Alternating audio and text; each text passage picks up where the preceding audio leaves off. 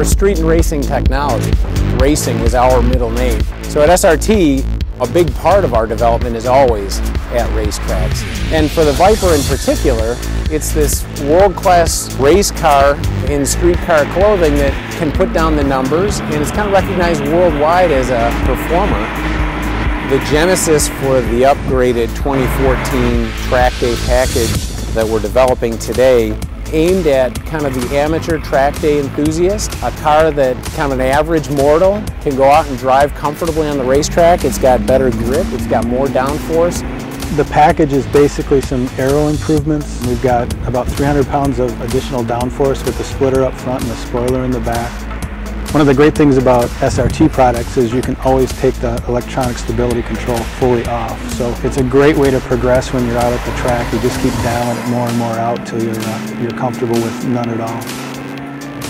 The car just feels really comfortable. It was really born to do this. A little bit of a mix and match of some of the best attributes of the new car. Starting with the GTS's suspension, but on the SRT, slightly calibrated a little bit differently. It's a really cool, well-developed machine that's beautiful, and if you appreciate machines and you love cars, an SRT Viper is kind of the epitome of that. And of course, that was part of our goal in developing this new package for 14, was to just take it to that next level.